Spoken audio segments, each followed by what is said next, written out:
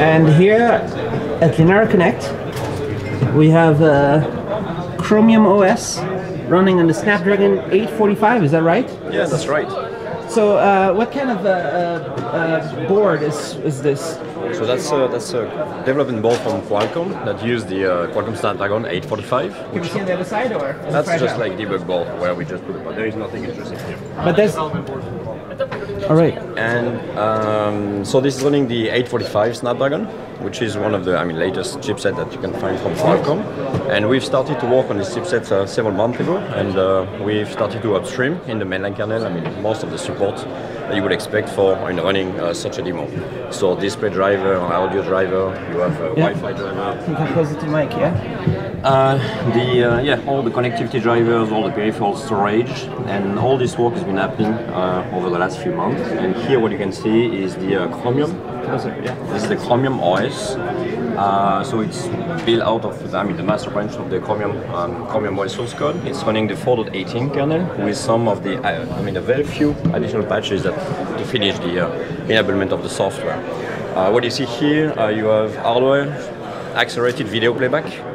The rendering is done thanks to the Open Source Freedreno driver, GPU driver, that I think you've talked many times about. And yeah, it's running, you can mostly run this stuff out of mainline in one of the next very few Linux kernel versions.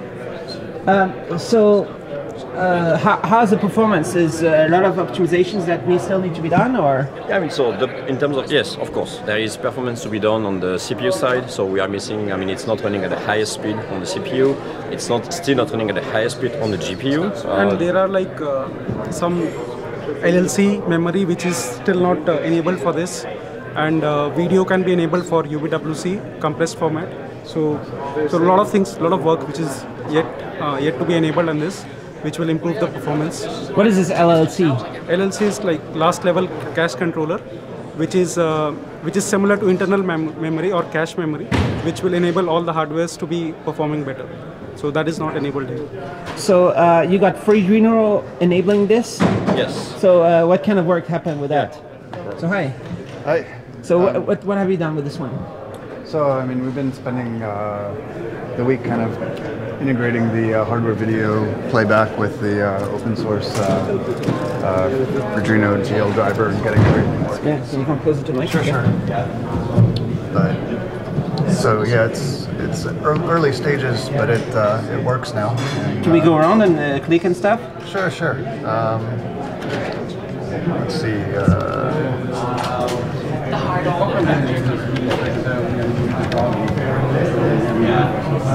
It might take a moment to load on the network here, but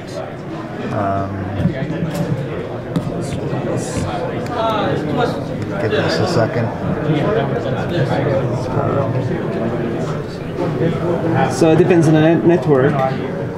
Yeah. But is this a Snapdragon 845 development tablet, or? It's a development board that we use. It's development board. Yeah. But there's no 96 boards yet, or something like that, with the 845. No. There are a few of the Qualcomm partners that actually make board with 845, like such as Sonasoft. So you can buy devices, dev boards, which are pretty expensive, but there is no 96 board yet. Not yet. Nice. Right here you have your. How's that, the full performance? No. There's a bunch of driver features which I haven't had a chance to implement yet, like hardware binning and. What do you say? Hardware binning? What do you say? Yeah. It's one of a bunch of performance-related features in the GPU that I've not enabled yet.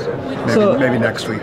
So Chromium OS and Chrome OS uses a lot of hardware acceleration all over the place in the browser. Is it hard work to enable all that in the browser? Yeah.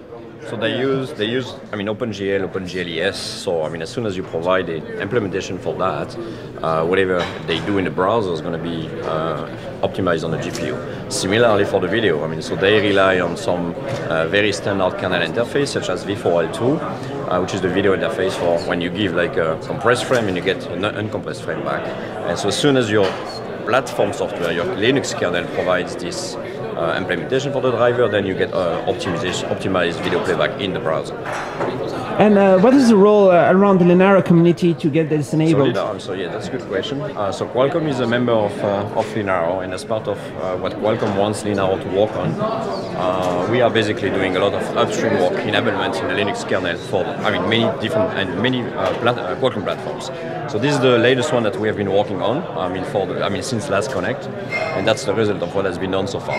What you can see here, everything that runs here is open source.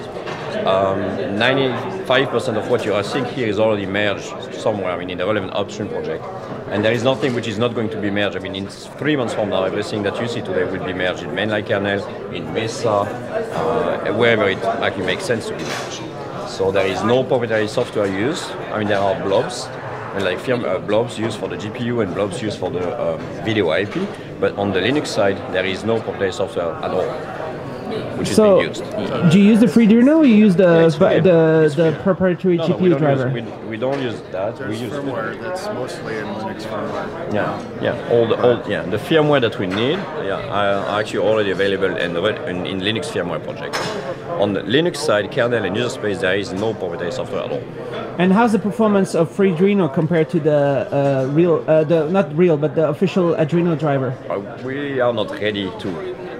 We have not reached the full performance here. So doing benchmark today wouldn't make much sense. So we can't really talk to that. Maybe at next Connect we will have more numbers. How do you do to optimize the GPU driver? Like I mentioned, hardware binning is a important feature that's still missing. There's LRZ and with compression, tile textures, some 4G LES in particular. We need to have medium precision support in the shader, which is mostly not Freedreno specific. It's a lot of core Mesa stuff, and some folks from Magalia are working on that already. So as all those different things fall into place, it will get considerably faster, of course. And let's say when Google releases a Chrome OS Chromebook, what is the difference between what you do and what they do? They just take it and use it? So when Google make a product, they pick one SoC. It could be any of them. And so what they do, they start with Chromium OS, which is the open source version of Chrome. And what they do, we don't really know, right? So what they add some more like a Google services, proprietary software, and API. They hook up into the Gmail and whatnot. This is, here what you are seeing is the open source version, which is only Chromium. What Google does is, we don't know basically. They bring a lot of customization. A lot of customization.